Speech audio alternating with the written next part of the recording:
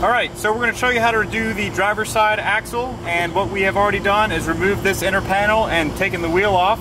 The next thing you'll do is straighten out this cotter pin right here with a set of needle nose pliers, and then you'll grab it and pry it out. And leverage is your friend. Whenever you're working on a car, you want to do leverage. You don't want to be muscling everything like how I am right now. You will lose. So see if we can't tap this guy through.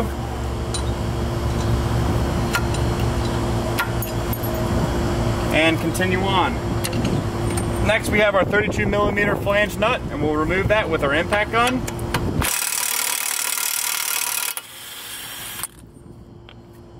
And once you've done that, since we're replacing this axle, we don't care about it too much, we're going to go ahead and hammer this guy out. So I'm going to be very careful not to hit any of these studs, because this is for your wheel and you don't want that to happen. If you're not comfortable using a hammer in this area, just put your lug nuts back on and that'll protect these. But I'm pretty confident in my ability. And now that that's broken loose, we're going to go ahead and remove the knuckle from the coilover assembly. So to do that, you need to remove these two, which they are 21mm. And I'm going to go ahead and grab my socket and my breaker bar and go to work.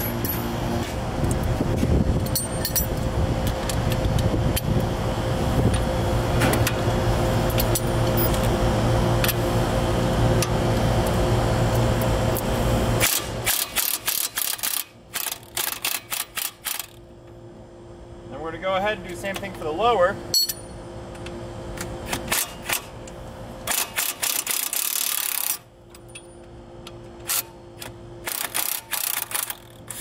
And then once we have it loose, we'll go ahead and we'll pull this wheel speed sensor off. And all that does is you just pull on the other side. It's a little grommet, it's just stuck in there. And then for this guy, we're going to take a flathead screwdriver and we're just going to pry it off.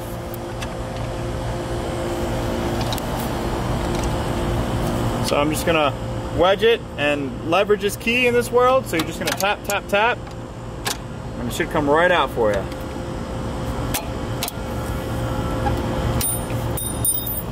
Put it in a safe place so you don't lose it, and then remove your brake hose from the clip. And now what you'll do is go ahead and finish on doing this.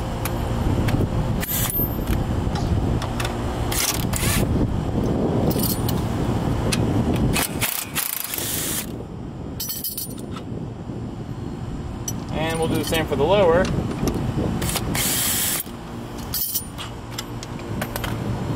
And don't lose your nuts and your bolts.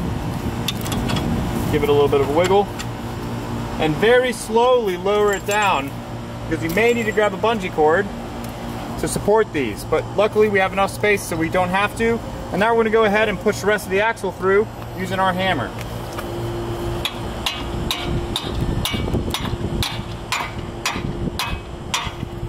Now that we have this axle out, we'll be able to continue with removal. So how I remove these is, if I'm very lucky, I can get the C-clip to just pop right off. So we're going to go ahead and try that. And how I do it is I make sure that I'm perfectly even, and I just kind of chug and tug, and it's starting to come out. So I'm going to go ahead and put a oil drain pan underneath. So now that that's coming out and we're getting it captured in our oil drain pan,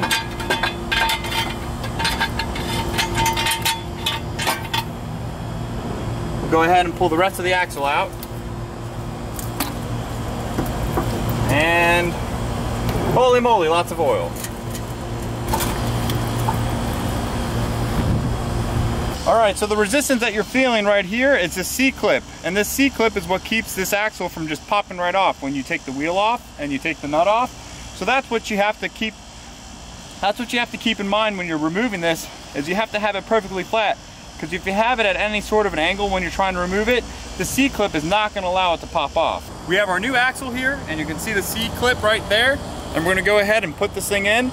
Now when you're installing this, you want to be very careful, because this is the most common place for you to damage this axle seal, which is right here, and you don't want that to happen. So we're going to go ahead and just slip this guy in, and we're going to be very careful not to cut and damage the axle seal.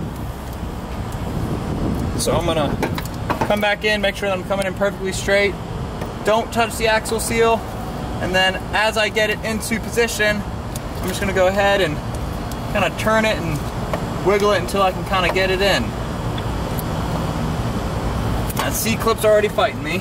Okay, so we had a little bit of a debacle. We had received the wrong axle, and now we have the correct axle. We're gonna go ahead and install it. So all you have to do is line it up perfectly, don't mess up the seal, and slip it into position, and then you'll rock it back and forth and clip it right in. So when I mean back and forth, you're going left to right in your hand, back and forth meaning the front and rear of the car. And what that does is it allows these splines on the other end to engage with that differential. Once you've done that, you're just gonna go ahead and take a little bit of grease and grease these splines up a little bit so that it slips right into the spindle and hub assembly. Then you'll pick the spindle and hub assembly up and do the same wiggling to get it in. Move your wheel speed sensor out of the way. Try to straighten your wheel up. And slip everything into position. So now we're going to go ahead and we're going to reuse the nut that came with it, because the nut that we took off, because the nut that came with it does not have a flange, and that's really important to us. Magic hand helped, so we're just going to go ahead and put the flange on. For all of you watching, the magic hand is the cameraman. And then with our torque gun and a 32mm socket, we'll go ahead and put it all back together.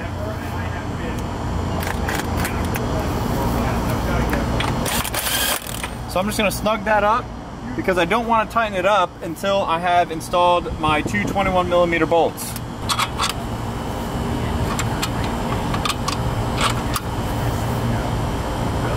And we'll just go ahead and tighten them by hand and then grab our impact and really make it happen.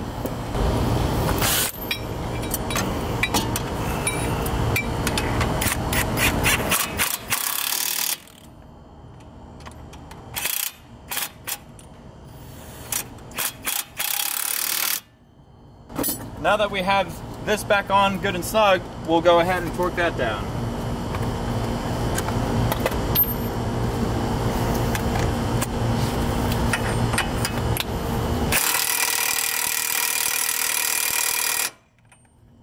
Now that that's on, we'll go ahead and install our cotter pin.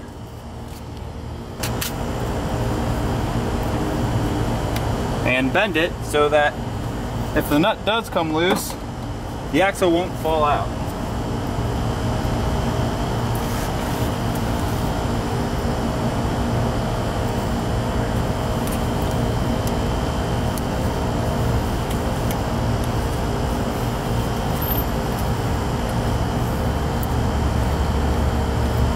So now everything's tight, so we're going to go ahead and put our harnesses back together.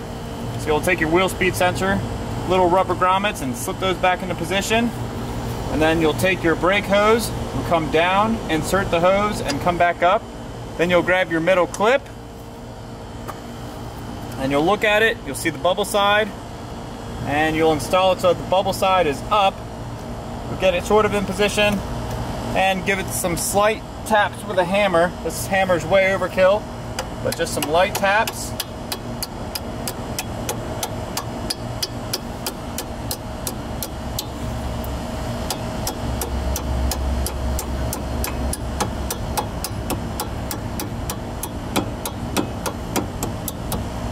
And there you have it. So that's how you change that axle. We will go ahead, put this panel back on with the clips, and we'll wipe this off because I got some grease on it. So we'll just clean this off with some brake parts cleaner, put the wheel back on, and take the vehicle for a short test drive.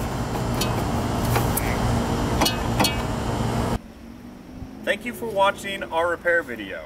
I want to take a moment to highlight a really wonderful local small business, Meat Crafters. They make a bunch of really great products in the meat world, but our personal favorite is the skinny salami. We'll be able to post a link in this video for you to check out more about them, but I want to express to you how important it is to shop local. Every single time that you support a local business, that money stays inside our community, and that is something that is incredibly important to the Revit Auto team.